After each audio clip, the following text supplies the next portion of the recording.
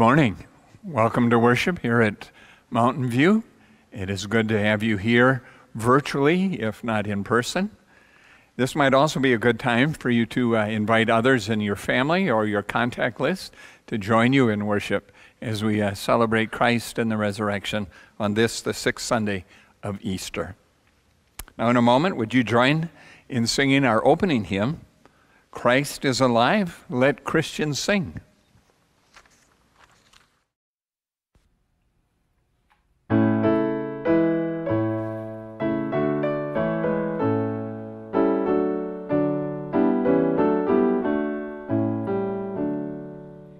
Christ is alive, let Christians sing. The cross stands empty to the sky. Let streets and homes with praises ring. Love drowned in death shall never die. Christ is alive, no longer bound to distant years in Palestine, but saving, healing here and now, and touching every place and time. In every inch of drift and war, where colors scorn or wealth divine, Christ suffers still, yet loves the more, and lives where even hope has died. Women and men in age and youth can feel the Spirit, hear the call, and find the way, the life, the truth, revealed in Jesus' feet for all. Christ is alive and comes to bring good news to this and every age, till earth and sky and ocean ring with joy, with justice, love, and praise. The grace of our Lord Jesus Christ, the love of God, and the fellowship of the Holy Spirit be with you all. And also with you. Right. Our hymn of praise is Good Christian Friends, Rejoice. Please join us.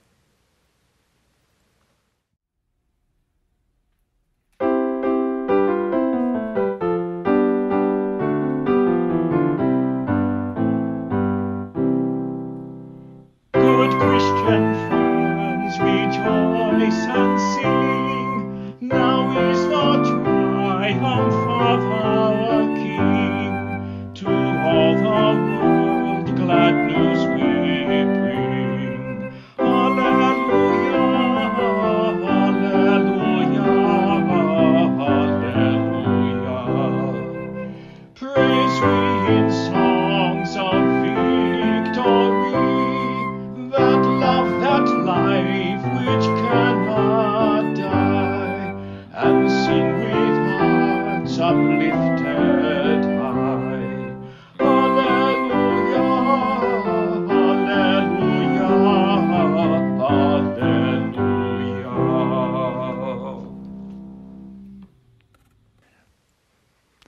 The Lord be with you. And also with you. Let us pray. Almighty and gracious God, you hold together all things in heaven and on earth. In your great mercy, now receive the prayers of all your children, and give to all your world your spirit of truth and peace. We pray this through Jesus Christ, our Savior and Lord, who lives and reigns with you in the Holy Spirit, one God, now and forever. Amen. Amen. A reading from the Acts of the Apostles. Then Paul stood in front of the Areopagus and said, Athenians, I see how extremely religious you are in every way. For as I went through the city and looked carefully at the objects of your worship, I found among them an altar with the inscription, To an Unknown God. What therefore you worship as unknown, this I proclaim to you. The God who made the world and everything in it, He who is Lord of heaven and earth does not live in shrines made by human hands, nor is he served by human hands as though he needed anything, since he himself gives to all mortals life and breath and all things. From one ancestor he made all nations to inhabit the whole earth, and he allotted the times of their existence and the boundaries of the places where they would live, so that they would search for God and perhaps grope for him and find him, though indeed he is not far from each one of us. For in him we live and move and have our being, as even some of your own poets have said, for we too are his offspring. Since we are God's offspring, we ought not to think that the deity is like gold or silver or stone, an image formed by the art and imagination of mortals.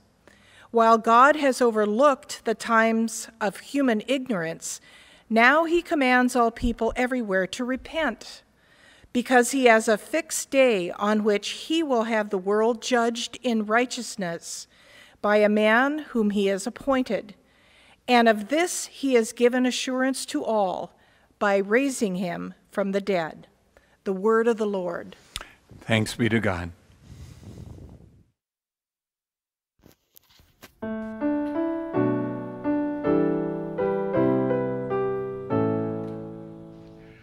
Let all the earth cry out to God with joy. Let all the earth cry out to God with joy. Let all the earth cry out to God with joy. Let all the earth cry out to God with joy. Cry out with joy to God, all the earth. Oh, sing to the glory of his name.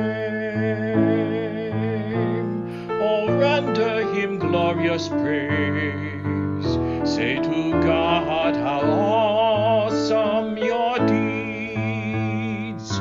Let all the earth cry out to God with joy. Let all the earth cry out to God with joy. Before you all the earth shall bow down, shall sing to your name.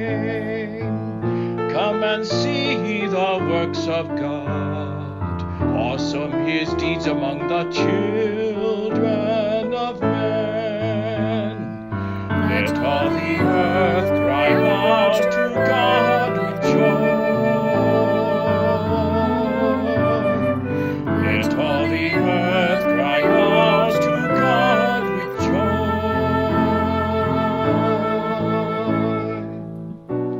He turned the sea into dry land. They passed through the river on foot. Let our joy then be in him. He rules forever by his might. Let all the earth cry out to God with joy. Let all the earth cry out to God with joy. Come and hear, all who fear God. I will tell what he did for my soul. Blessed be God, who did not reject my prayer, nor withhold from me his merciful love. Let all the earth cry out to God with joy. Let all the earth cry out to God with joy.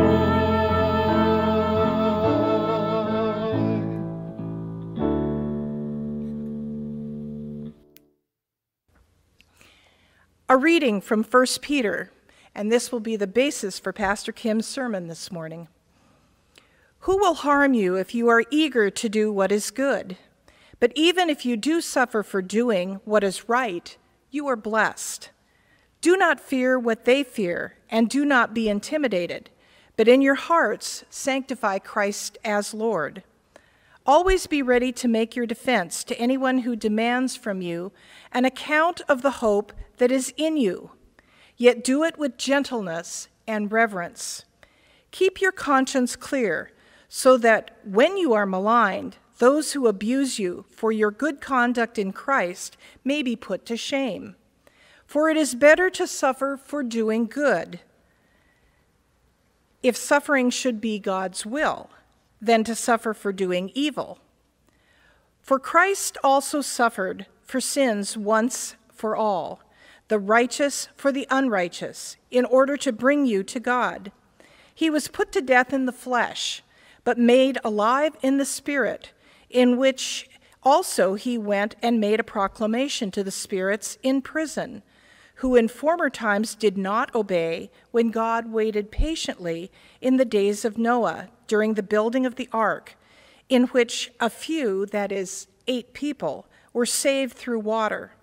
And baptism, which this prefigured, now saves you, not as a removal of dirt from the body, but as an appeal to God for a good conscience, through the resurrection of Jesus Christ, who has gone into heaven and is at the right hand of God with angels, authorities, and powers made subject to him. The word of the Lord. Thanks be to God.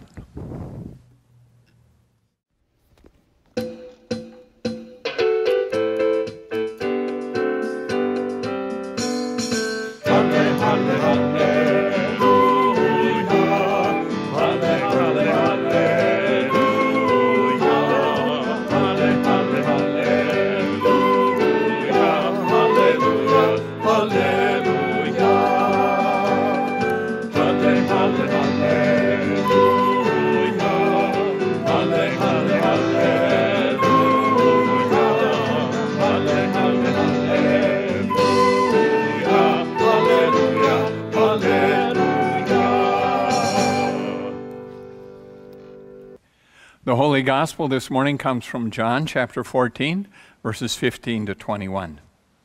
Glory to you, O Lord. Jesus said to his disciples, "If you love me, you will keep my commandments. And I will ask the Father, and he will give you another advocate to be with you forever.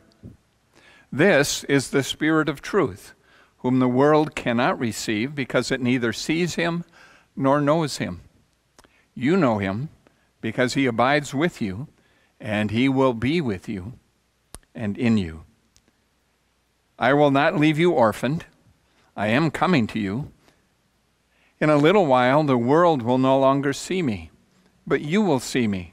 Because I live, you also will live. On that day you will know that I am in my Father, and you in me, and I in you. They who have my commandments and keep them are those who love me, and those who love me will be loved by my Father, and I will love them and reveal myself to them." The Gospel of the Lord. Praise to you, O Christ. This morning the Gospel is also the Gospel of hope in Jesus Christ, as found in 1 Peter, and I believe it breathes new life and hope into us all. So, grace to you and peace from God our Father and our Lord and Savior, Jesus Christ. For the world, this is a challenging time. For you here at Mountain View, it is also a time of challenge and I would assume some apprehension. But the writer of 1 Peter gives us all reason to have hope, especially when so much seems to be changing, even tanking all around us. Now we're going to get to those reasons for hope, but that's the ending. This is the beginning, and we'll start in this way. life in the time of coronavirus lately goes something like this. A security guard tells a customer that she cannot enter the store without a face mask. For doing what is right, the guard is shot dead. A store attendant asks a customer to please keep those 6 feet of distance between other customers, and for doing what is only right, he too is shot dead. A park ranger tells a large group of folks gathered on the beach to stop crowding together, to keep proper distance for their own safety's sake. For doing what is right, right in the middle of his speech, the crowd pushes him off a high dock into the water. And again, state leaders in both parties, working to follow sound medical advice as they move to open their states safely, find themselves criticized, bullied, threatened by angry citizens armed not only with picket signs, but with assault rifles. Again, for doing what is right, now for the sake of the most vulnerable among us, they say they receive death threats. The lesson from 1 Peter says, now, who will harm you if you are eager to do what is right? Who will harm you? Well, painfully, it seems our neighbors will. Those neighbors among us who live and lead from fear. Those who act first, again from that heart of fear.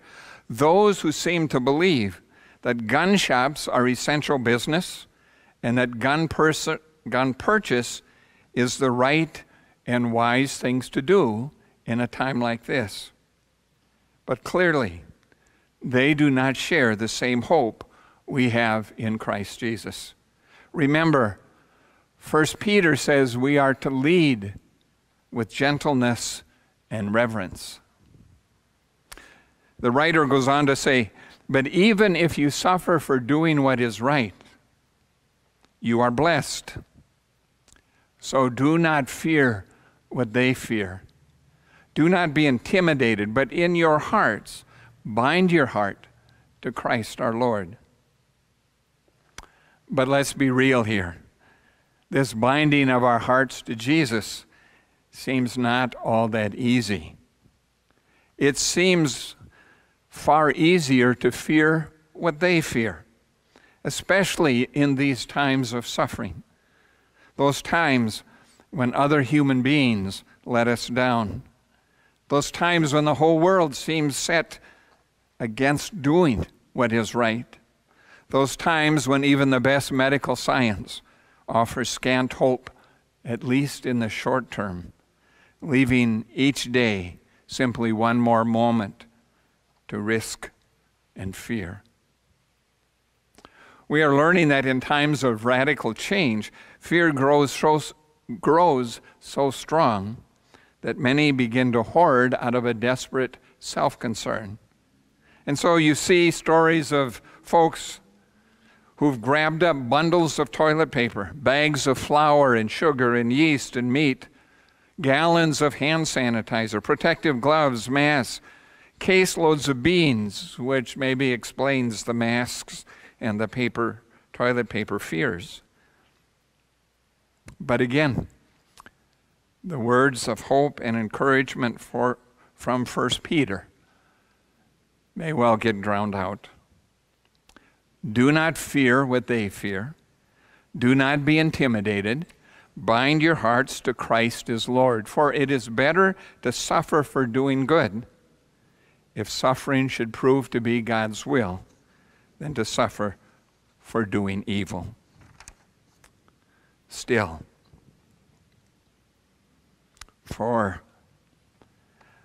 many, if not most, when we see the innocent suffer, when children and young people and the elderly fall victim, when an awful disease strikes down so many who seem truly innocent, when unhinged leadership and unprepared government undoes those very things meant to keep all people safe, it proves a challenge to trust each day, to entrust ourselves, our families, into God's good hands.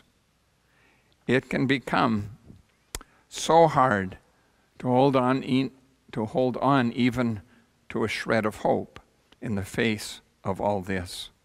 Fear and the behaviors that grow out of it can prove overwhelming.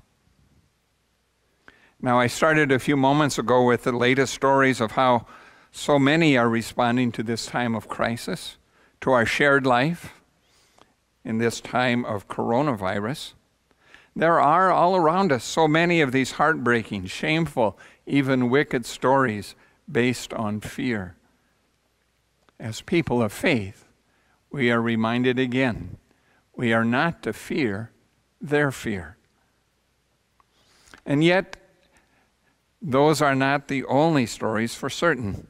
Again and again, in times of suffering especially, people do turn towards God for help. Some are people of faith. Some are just people of good heart. And some simply people of compassion with a willingness to serve.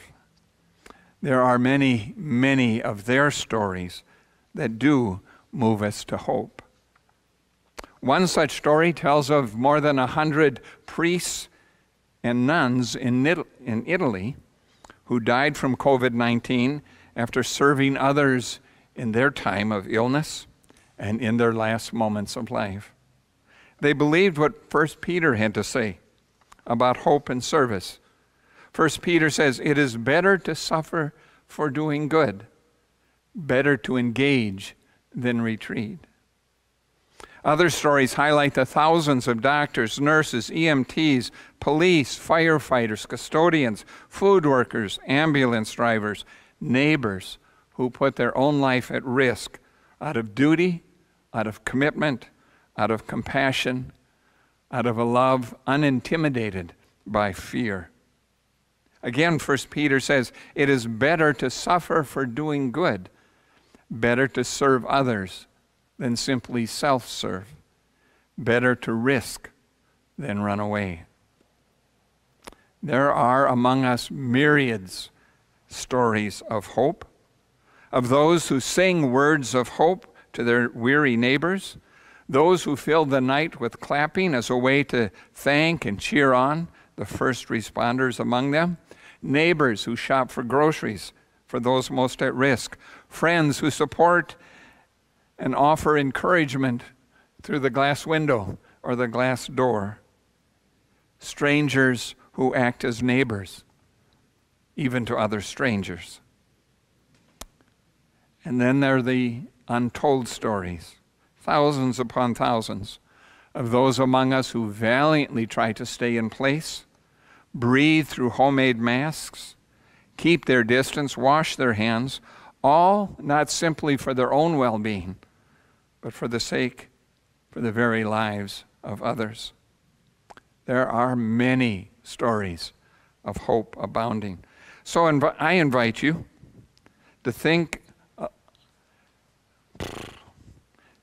the many who are able, willing, and ready to give a good accounting, a good defense of their words and actions that breathe out the gift of hope that is in them. And to remember that they can do it without falling into fear. They do it with gentleness and reverence, not from threat or acts of violence. They do it as good conduct. They do it for neighbor love, believing that we are indeed in this together.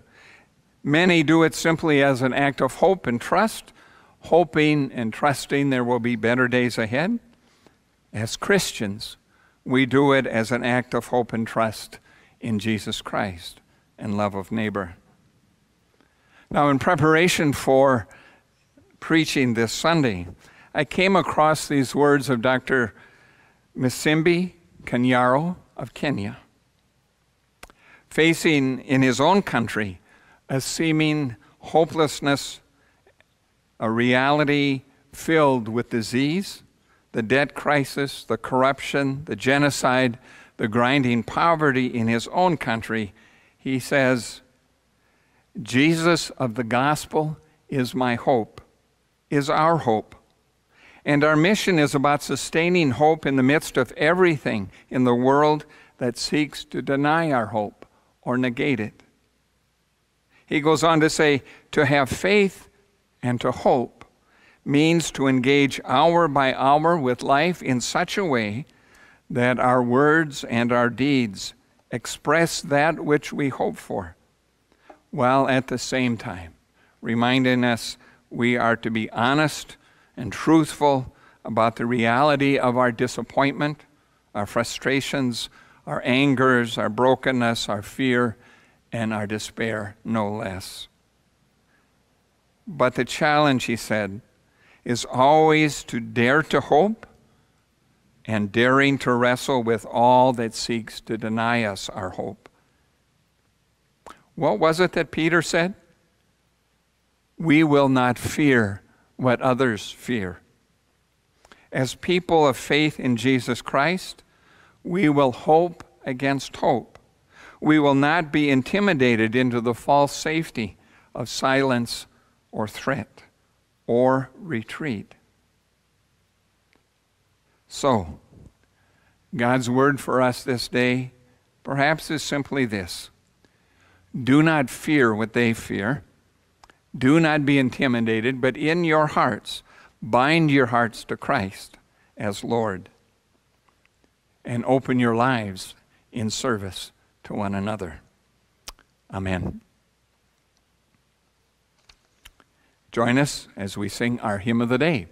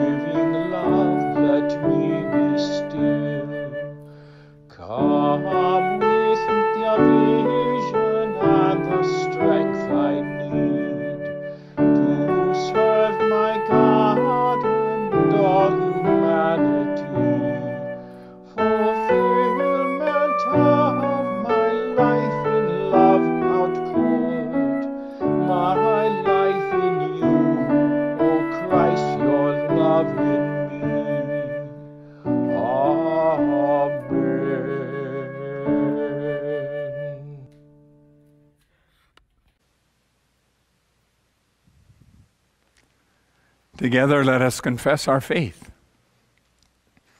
We believe in one God, the Father, the Almighty, maker of heaven and earth, of all that is, seen and unseen.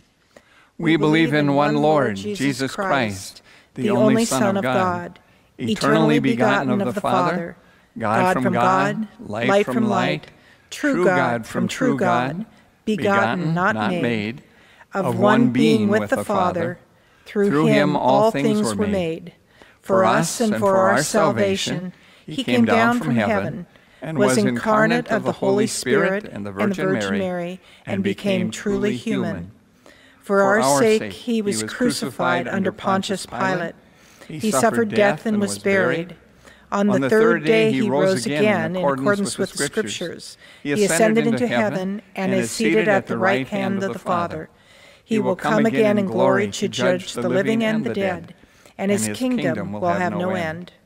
We believe in the Holy Spirit, the Lord, the giver of life, who proceeds from the Father and the Son, who with the Father and the Son is worshipped and glorified, who has spoken through the prophets. We believe in one holy Catholic and apostolic Church.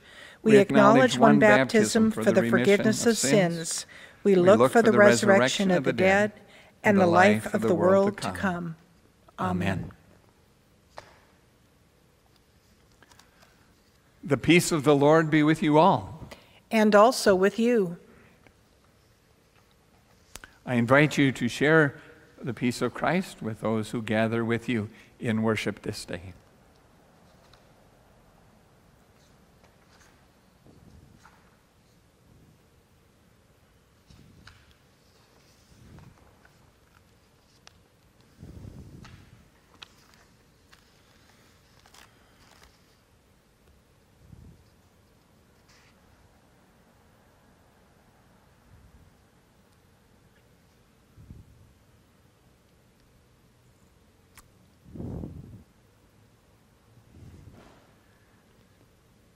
I invite you to prepare to give your tithes and offerings in service to Christ and Christ's church. To all of you, thank you for your continued and faithful financial support of the mission and ministry of Mountain View Lutheran Church. You know that your tithes and your offerings allow educational opportunities and our worship life to continue, even though we must for a time gather virtually online. Do take some time to consider the various options on your screen, ways that you can respond to God's grace in your life this week. You may also mail in your offerings to the church office at the address that is listed on your screen or in your worship folder. Thank you for your generosity.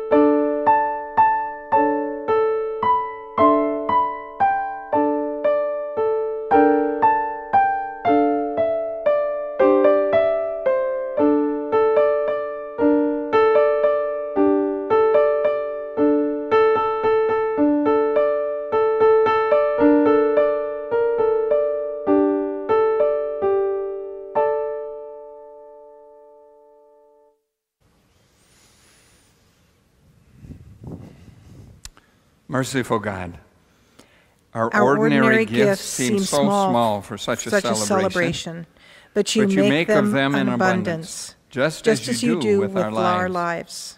Grant us lives dedicated to the service of others, as the Easter people we are, in the power and wonder of the risen Christ. Amen.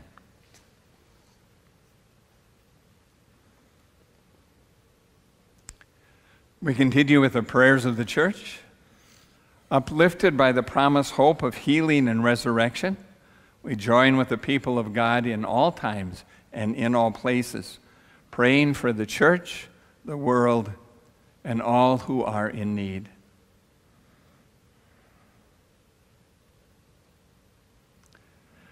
Gracious God, you have revealed yourself to us in the form of your Son, Jesus Christ. Embolden your church, so that as your followers, we reveal your love to everyone in our speaking and in our daily living. Lord, in your mercy, hear our prayer. Gracious God, you are the creator of heaven and earth. We pray you revitalize the health of oceans and rivers and lakes and springs and glaciers, Puget Sound, and other bodies of water that give life to all your creatures. Lord, in your mercy, hear our prayer. Gracious God, you call all people of the world your children. We pray you judge every nation justly, that you show mercy to the oppressed, and speak truth through power to power through your prophets. Lord, in your mercy, hear our prayer. Gracious God, you promise to come near to us when we are lost. You promise to hear us in our distress. And so we pray for those who suffer in any and every way, especially Marv Johnson, who's been hospitalized with a broken hip. Lord, in your mercy, hear our prayer. Gracious God, your commands are good and merciful. Now give us courage to take hold of our baptismal promises, that we might indeed work for justice, advocate for the voiceless, free the oppressed and imprisoned in body, mind, or spirit. Lord, in your mercy, hear our prayer. Gracious God, you remain with us always, and your kingdom has no end. We remember all the saints who have gone before us, praying this day for Gloria Radcliffe as she mourns the death of her sister Clara. Unite us forever, Lord, in your final victory over death. Lord, in your mercy, hear our prayer. With bold confidence in your love, Almighty God, we place all for whom we pray into your eternal love, grace, mercy, and care through Christ our Lord. Amen. Lord, remember us in your kingdom and teach us to pray. Our Father in heaven, hallowed be your name. Your kingdom come, your will be done, on earth as in heaven. Give us today our daily bread. Forgive us our sins as we forgive those who sin against us. Save us from the time of trial and deliver us from evil. For the kingdom, the power, and the glory are yours, now and forever. Amen. Receive these ancient words of God's blessing. The Lord bless you and keep you. The Lord make his face shine upon you and be gracious to you. The Lord look upon you with favor and grant you his peace. In the name of the Father, the Son, and the Holy Spirit. Amen. Amen. As we head out into the world, our sending hymn is Love Divine, All Love Excelling.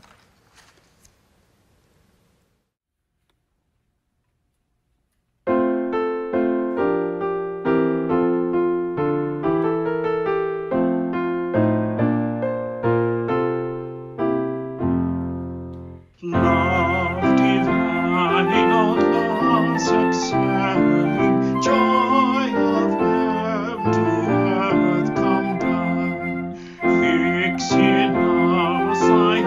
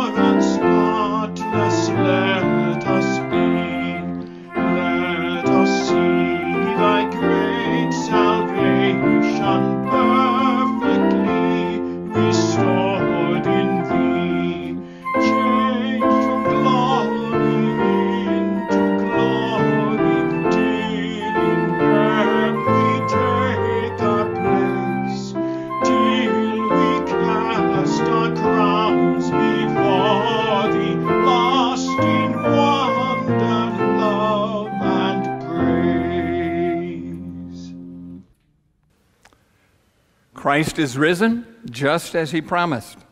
So go in peace. Share the good news. Alleluia. Thanks be to God. Alleluia.